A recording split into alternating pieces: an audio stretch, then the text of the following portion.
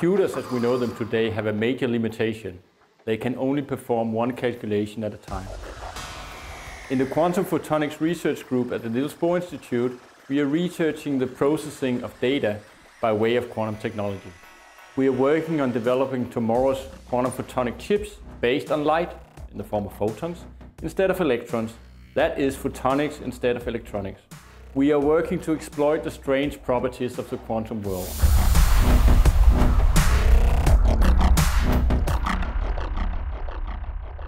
The quantum world is fundamentally different from our more familiar classical world. Nature, buildings, animals, people, everything that we can perceive with our senses.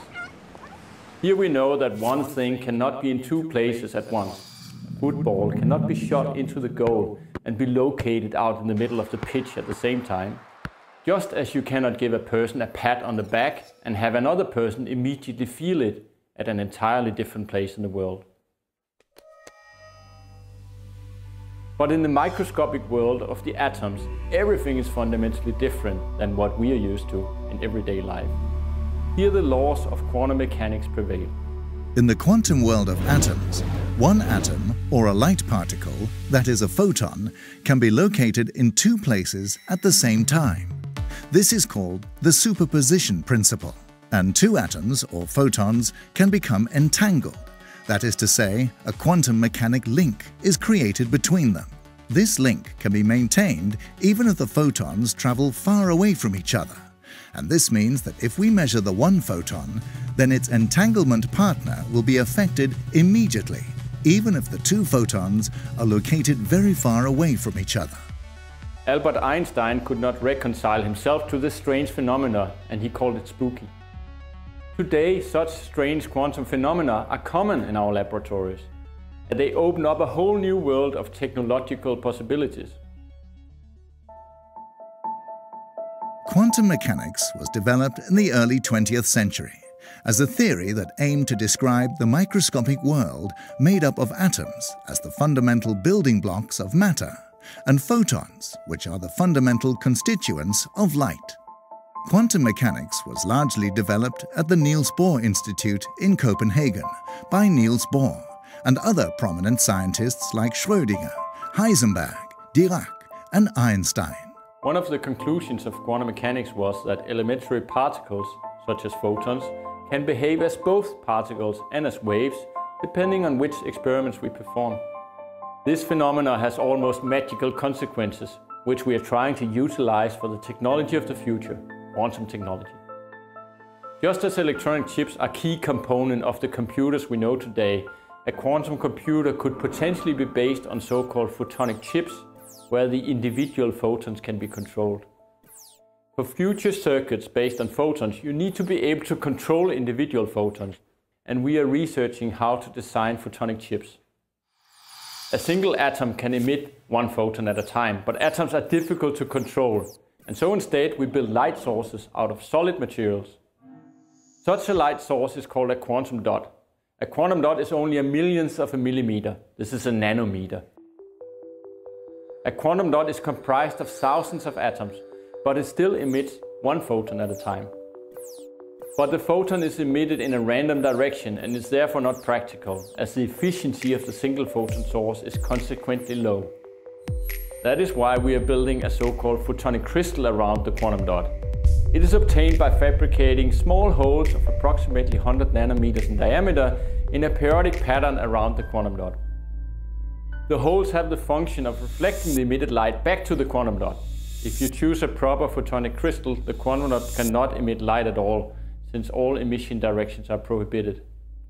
This is a surprising phenomenon, as how can the quantum dot know that it is sitting in a photonic crystal and may not emit light? The answer must of course be found in quantum mechanics. Here, quantum vacuum fluctuations are always present, even in total darkness, and they are responsible for the light emission of a photon. Photonic crystals can suppress vacuum fluctuations and thus control the light emission. You can now use this control over light emission for various tricks with photons. If you leave out a number of holes from a photonic crystal, a waveguide is created. The quantum dot can now emit photons in a certain direction, which is determined by the omitted row of holes. In this way, we can control the photons so they are channeled into just one direction and can be used as quantum information.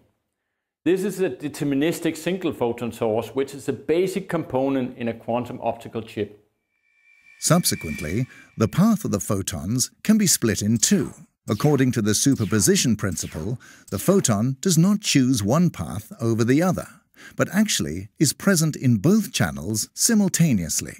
You can also combine two photons and get them to form a quantum link between them, the so-called entanglement.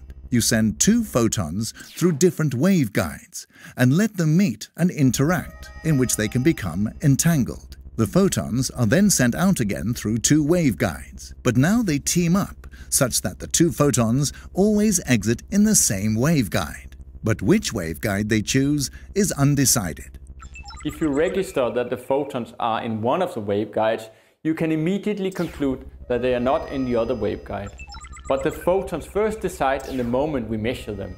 Before the measurement, they are present in both waveguides simultaneously. The photons contain information, the so-called quantum information. The information we use is which waveguide the photon is moving in. If it is in one waveguide, we call it 0. If it's in the other waveguide, 1. That is one bit of information. The quantum superposition principle allows for the photon to be in two different states at the same time, that is both 0 and 1. This is a quantum bit, or commonly known as a qubit. By combining several photons in the form of qubits, you can create a complex network of entanglement.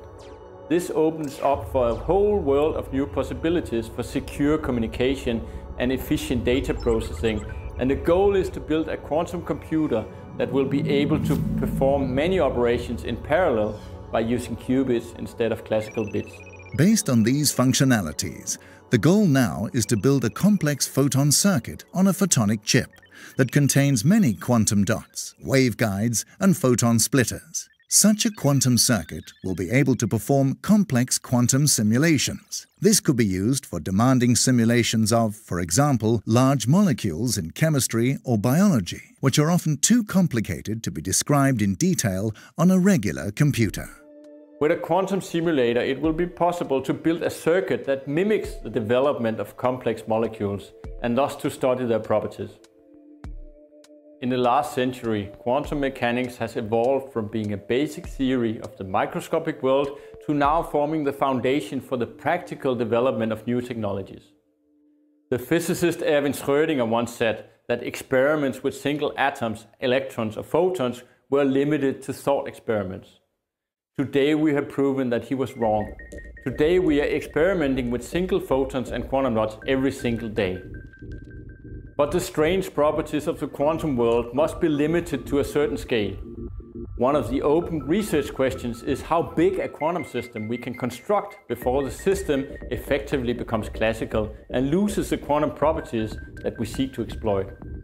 Where is the border between classical physics and quantum physics? This is what we are trying to discover.